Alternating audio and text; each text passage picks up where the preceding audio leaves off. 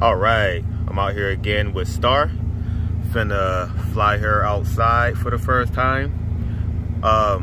It is not my intention to fly this drone outdoors. That's not why I did it. But just curious to see how it performs outdoors. I got it tuned to fly indoors solely, and I built it for that reason. But this here's the Science Channel, and we're gonna see what it do. Any to the hood.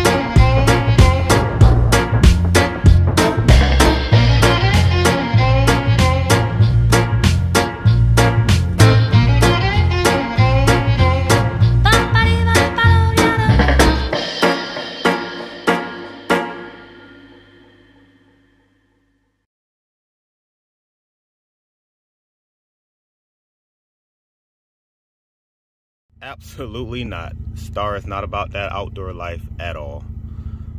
As y'all seen in the video, there's a lot of shaking, and one of my props broke, which is why it was doing extra shaking. I could tune this for outdoors, but the motors already get hot as it is, and if I tune it even further, it'll get extra hot, and the last thing I need is this thing turn into a ball of fire. So I'm gonna just keep it a indoor flying drones where there's no outside elements to interrupt the tune on this thing, so it can fly smooth. But yeah, there you go. That's why it's an indoor drone. Any hooks. Just a quick update. Bad news, everybody. The motor that had that broke propeller, the motor has stopped working. So Star is going to be out for a while until I can get new motors. And I don't like to buy one motor. I like to buy all four, because once, in my experience, once you buy one new motor, then one of the others will blow up. Just buy all four, and that way, you know, they'll all be new. And these are fairly cheap. They're not big motors, so they're not expensive. But any hooks, that crash in that limb to this motor has destroyed it. So what that means for me is maybe I need to change something in the tune, because you don't want to crash your drone and a motor stop working. That means something's too aggressive. So any hooks, thanks for watching the Science Channel. Over and out.